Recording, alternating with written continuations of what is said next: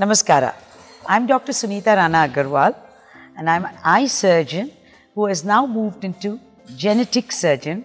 So I'm a gene therapist and I practice at Dr. Agarwal Hospitals, 15 Eagle Street, Bangalore 25.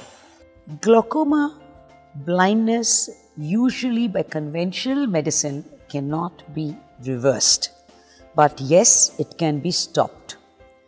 We have medication by taking drops and tablets, we have laser surgery and we have conventional glaucoma surgery, by which the damage done by glaucoma, where the pressure inside the eyeball increases, can be reduced.